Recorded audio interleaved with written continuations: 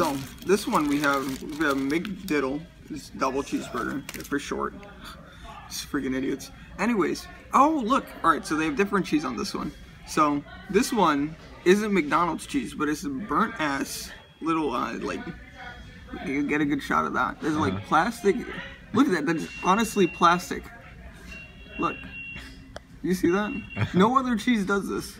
I swear to you, if you go and get yourself some bruschetta, that's not a cheese. If you get yourself some mozzarella, that's a cheese. Then you would be golden. So what we got in here?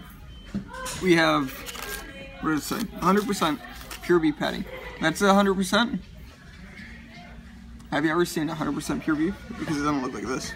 Anyways, you got the same as buns that you had on the other two sandwiches we had here. We already know they're pretty damn good.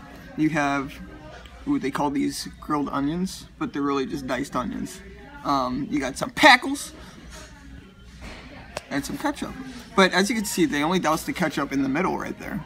It's like they said, okay, well, we gotta make the sandwich, we gotta just go, and it's done. It's ketchup, you know?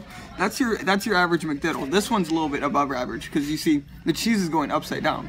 It's like if they made the burger like this, they flipped it, like, I don't know. Anyways, here's the food review.